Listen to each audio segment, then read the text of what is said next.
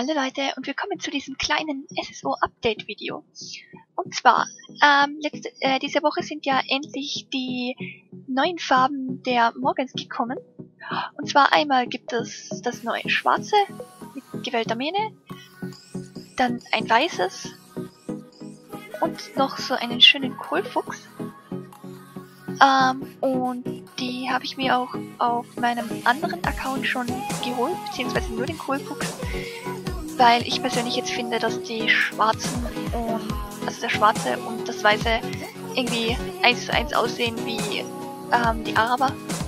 Aber das ist ja dann jedem selber überlassen, wem was gefällt.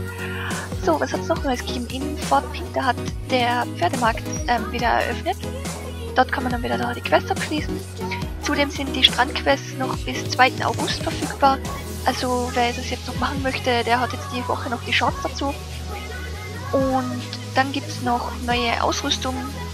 Also ich habe da jetzt nur mal grob durchgeschaut und ja, also gibt es ein paar Sachen dabei, die wohl ganz gut aussehen und ja, mal schauen, wie ich da zum Sparen komme. Mal schauen. So, und das war eigentlich soweit alles. Quests gibt es diese Woche keine großen, also bis auf den Pferdemarkt, aber das ist ja wie jedes Mal, wenn der eröffnet. Und ja, sonst gibt es eigentlich da gar nichts mehr groß zu sagen.